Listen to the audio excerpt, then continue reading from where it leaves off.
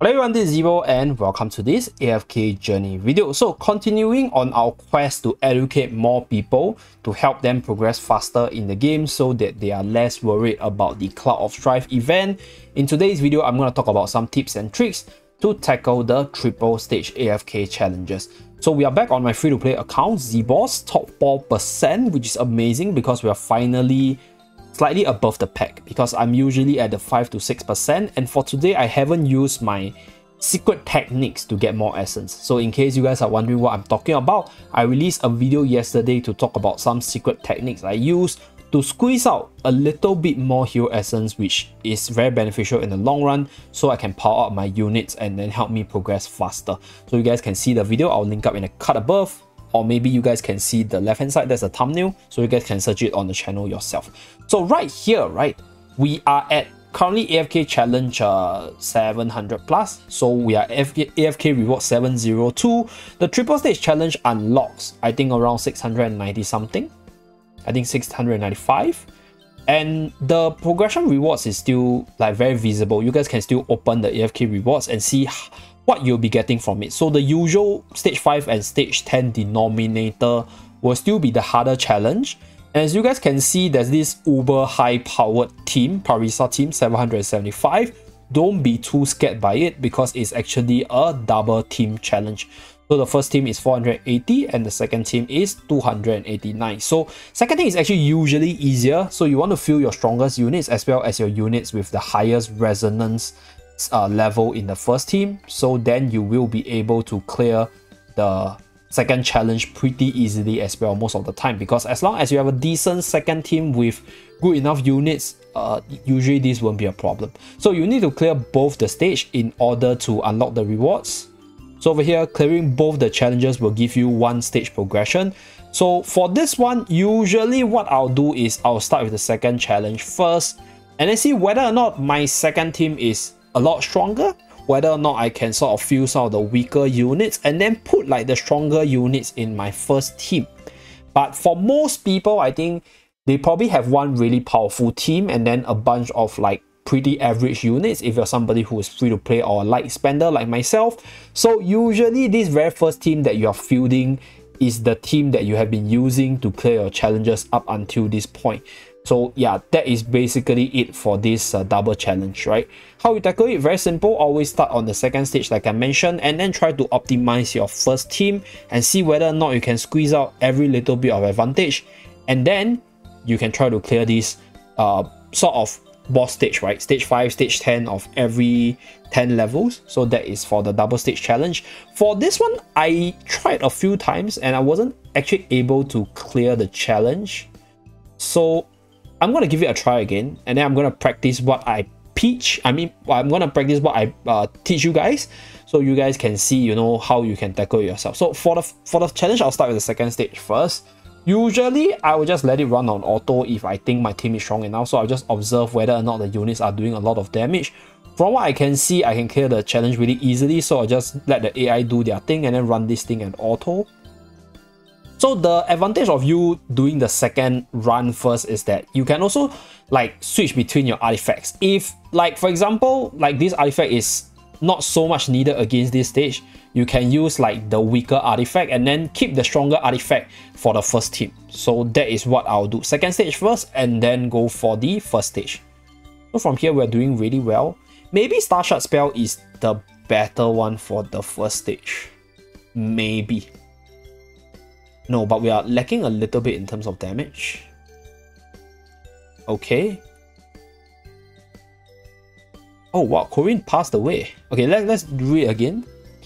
I think because I didn't auto early enough. Yeah, I'm just gonna auto at the start. Pretty confident we can clear this because the power level is really similar and my units are better quality. Some with the hero focus skill, so we are slightly better in terms of unit quality. So we should be able to do good. Heroin should get the ultimate off. Okay, yeah, once Heroin gets the ultimate off, we are pretty safe. I think just now Damien's heal didn't benefit my two frontliners, so they melted really easily. So Star Shard spell as well as this team setup can clear the second stage. So with that, we will go to the first stage itself. Okay, very nice. Okay, so just now the problem was Vala sniping off Antandra a little bit earlier. Torrent with the Iron Wall spell should be able to buy enough time, and I think my goal is to snipe off either Heron or Parisa ASAP. Okay, let's just give this team a try. I have the manual for this, by the way, because I tried it just now. It didn't work out too well, so I don't think autoing is the way to go for this fight. Okay, so I think I should just aim down Parisa first, because Mauler has more damage. Okay, we're gonna auto, so we get the heals up. Okay, Coco. Oh my god. Salazzo finish up Coca, unfortunately. Okay, let's reposition Coca a little bit. But this will make Antandra really frail, because she'll be running to the front line. And then she might die really easily to Salazzo and Danny, and then Vala sniping her off. Then once Vala starts to snipe off like Antandra, right, she'll start steamrolling from there, unfortunately. Okay, heals are kicking in. Okay, Antandra is down, unfortunately. Okay, so now Coca is the target of choice. Can we bring down? Henry is healing up the Parisa though. Really unfortunate. Okay, how about we do this? Shall we use Enlightening spell? I think we shall use Enlightening spell, so that we can try to bring the Parisa down ASAP. Although my front line will be a lot weaker, but we actually have more HP from the stats itself, so it should be fine. Bring down Parisa first. Oh, actually Vala's... Ah no, Vala didn't hit.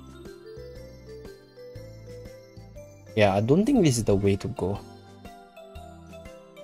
Iron Wall spell is probably still the best choice here. Let's just hope that Coca doesn't get sniped off too fast, because we need Torrent Iron Wall to stall the front line so that OD and the back line can do what he needs to do. Unfortunately, my OD is not Mythic Plus, so I don't have the EX weapon. Maybe I should target Vala, so that Vala doesn't do so much, because we are a wilder team, right? And then Coca uses the ultimate. So now OD becomes the target of Vala, unfortunately. Yeah, and Hendra cannot die too early though. Okay, fine. I'm gonna skip this challenge because I don't think I can clear it with what I have yet. Maybe later on I'll try to challenge it once I have my team leveled up. But the other thing that I want to show you guys, right, is that if you cannot clear both stages together, you can't clear this stage itself. So the record will be cleared. But from there, you guys can try an error and see whether you guys can clear the stage with whatever you have. And if you cannot, you guys can do the second tip, which is skipping off the stages, right? So you have 3 choices. You don't have to tackle them linearly. You can skip some of the stage. If you guys can see over here, this is AFK stage 700 and this is AFK stage 704. So I actually skipped 700. I did 701 all the way to 703. So I managed to get my rewards for the AFK up all the way to 702.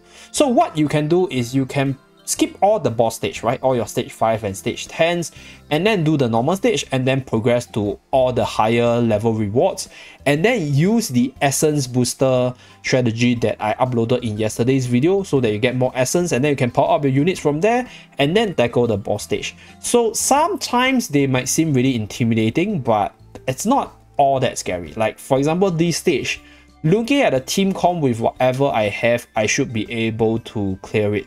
So the goal is to remove Rowan first. Got to remove Rowan first, and then from there Torrent should be able to carry through because the enemy is using a Lightbringer comp. So Torrent, where's my Torrent skill? Torrent is being disabled. Unfortunately, Smokey uses a skill. Slightly slow there in terms of my reaction time. Okay, Torrent is using the ultimate, very nice. Okay, and Tendra using the ultimate to draw some attention away. And boom! Oh, we did manage to remove Rowan. Got to remove Rowan first though. If not, Rowan will start to charge up the ultimate for the whole team, which will make things really iffy from there. Okay, managed to remove that. So next we put on the poison on Heron. Because Heron's stacking up on all the damage stacks. Okay, Rowan is down. Now we throw the ultimate to Kruger. So we got the poison stack on Merrily, by the way. Keep on confusing Heron and Merrily. Yeah, I think we got it. Should be able to finish this. Because the last 2 units, they are the Lightbringers, and then Torrent should be able to wall them for a little bit. Okay, we got it. Nice. So as you guys can see, right, I skipped my stage 700 and then I can choose this stage because as you guys can see, the power is actually lower and we are not fighting all the standard units, right? So we can definitely skip it and then go to the next one. So looking at this, since we cleared the one just now, just take a look at the team comp. Who should I target? This single enemy. So I'm gonna do this. I'm gonna aim the AoE damage dealer. Should be okay. Okay. Oh no. Oh my god. Odie's hitting pretty hard. Okay, Smokey's heal is up. Koka ultimate up soon, please. Okay. Okay, Koka's ultimate up. Okay, kind of want to remove the Odie first, cause if not, this unit, I mean, Odie's gonna hurt in a long fight, in a long drawn out fight. Orange still holding up really well. Smokey uses her ultimate again. Amazing stuff. Okay, Koka. Okay, Koka is down.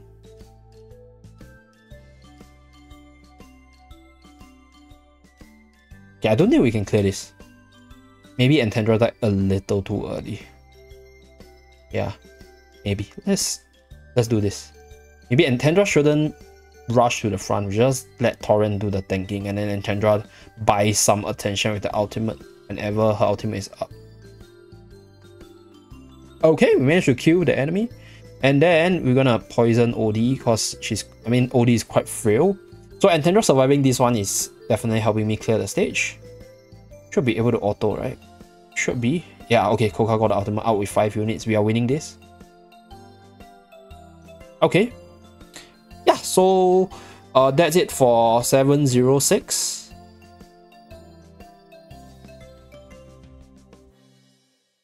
Okay, we are done with 706. Okay. Yeah, I'm not gonna bore you guys with continuing to do more stage, but you guys get what I mean. If you cannot clear the tougher stages, you can ignore it first. Try to challenge the other stages that could be easier so you can secure more of these rewards. And then when you reach the important stages, which is the stage 5 as well as stage 10, as you guys can see, you get more essence. So using your essence booster will be more efficient on these levels. So yeah, that's just simple tips and tricks for the triple stage challenge. Hopefully it helps you push contents even harder. Right, hopefully you guys can get to Song of Strife smoothly. Thank you very much for tuning in. Do remember to like and subscribe to see more, and I'll see you guys again in the next video. Bye guys.